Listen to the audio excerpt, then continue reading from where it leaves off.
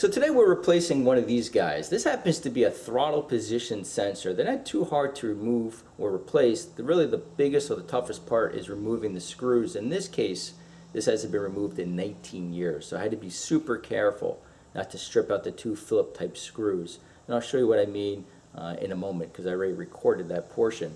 But nevertheless, you want to be super careful not to strip out these screws because you're working in an area a lot of times like with this much room with these newer vehicles. But nevertheless, I'll show you on how to remove this, reinstall it in the vehicle, also how to adjust the idle, and you may need to additionally reset something called an idle position memory.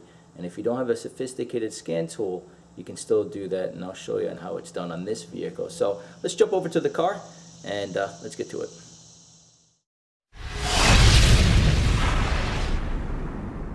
Now the throttle position sensor is usually very close to the throttle body. So right here, this is where it's located on this vehicle. Let me come in for a close-up and I'll show you the two screws in this case that needs to be removed to get this off the vehicle.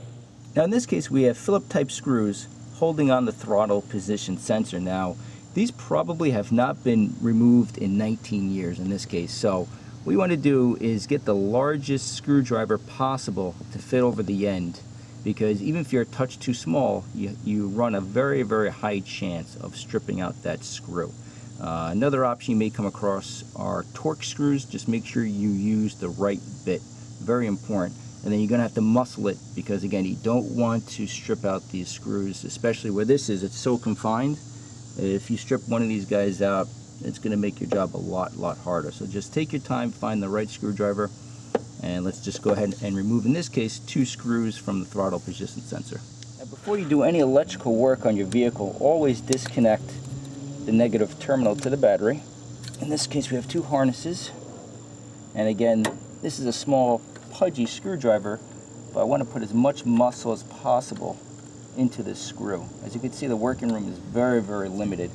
Let's put a lot of muscle into it, and you got to turn it. And there you go. And then we have one on the opposite side here, which again is very limited to get to. You have to love the engineers when they do this. Okay, here we go. Put a lot of muscle into it, as much as you can, and then back it out.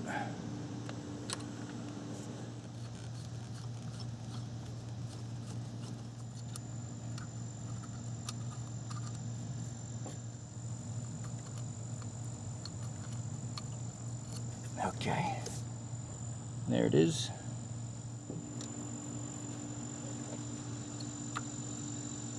Okay, and there you go.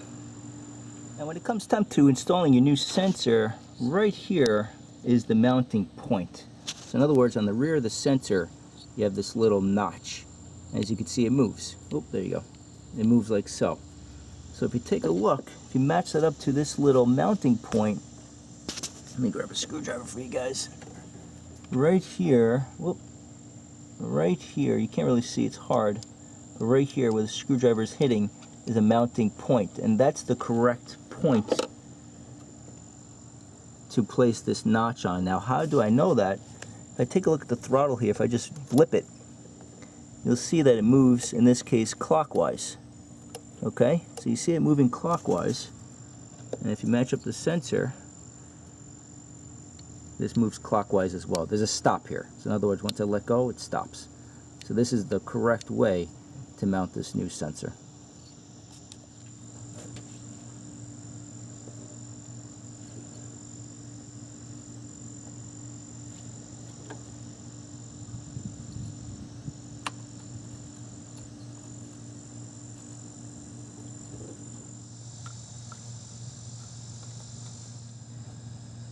Now you don't want to over tighten these screws just yet because we'll need to move this sensor back and forth to find the sweet spot regarding the idle. And I'll show you really two ways on how you can do that.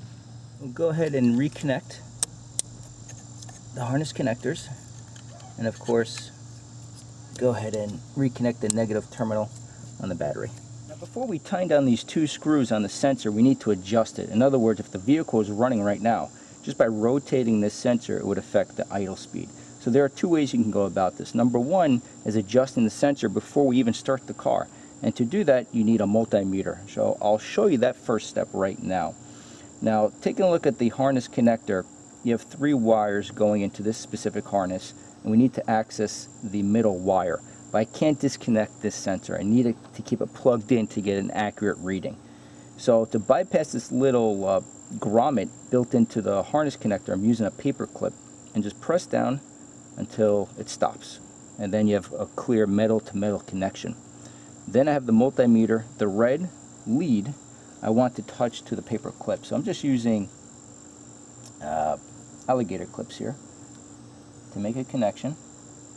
Okay, and then your black wire goes to ground. That's any good metal point.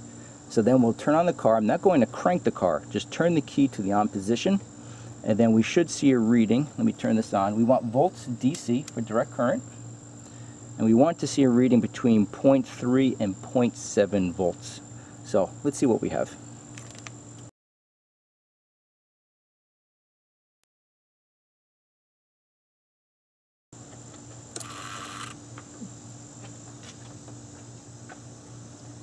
So as you can see, we're at 0.5, let's say 0.6 right now, volts, which is fine.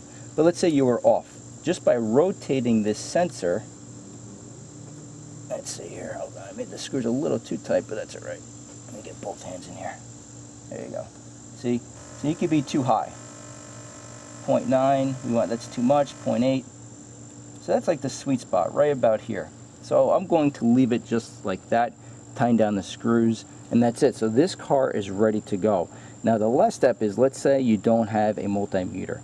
Let's say you don't know which wire to touch. The last step is, forget this whole nonsense. You can just start the car, and with the car running, you can adjust the throttle position sensor, and you'll hear the idle go up and down. The only thing you'll really need to know is what the base idle speed is. Now for this vehicle, it's 700 RPMs with an automatic transmission.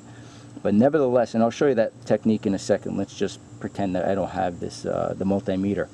But for anyone out there that has a Nissan or an Infiniti, send me a message. Chances are I can dig up how many volts, which wire to touch if you want to use the multimeter, or if you want to know what your base idle speed is. Again, send me a message, and if I can get it, I'll get it for you. So let me also show you the other way, just by not using this technique, just starting the car and adjusting it by moving the throttle position sensor.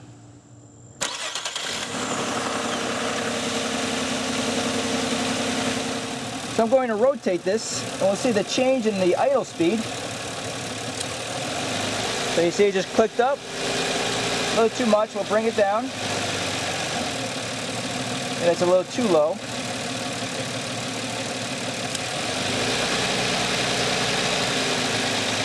And as you adjust this, just check the RPMs. Once you find the right sweet spot, tying down these 2 screws, and you'll be in good shape. So as you can see, this is the perfect idle speed for this vehicle. As you can see, not a terrible job. Now the last step is you may need to reset something called the idle position memory. Now usually you need a sophisticated scan tool to do that. However, on this specific vehicle, if we turn on the ignition key, then turn off the ignition key, wait 5 seconds, and then do that process 20 times, then it resets that position memory. We don't need a scan tool or anything like that. So I'm going to do that right now just to wrap up this this swap for the throttle position sensor. But that being said, thank you for watching. Hopefully this gives you a pretty good idea on what's involved when it comes to removing the throttle position sensor, adjusting it. Again, if anyone out there has a Nissan or Infiniti, send me a message. I can usually dig up the specifics. Usually, it all depends on the vehicle. If you have cars in Europe and Australia, I don't have that kind of stuff. But vehicles sold in the US and Canada, usually I can dig it up for you. With that being said, thank you for watching, and we'll see you next time.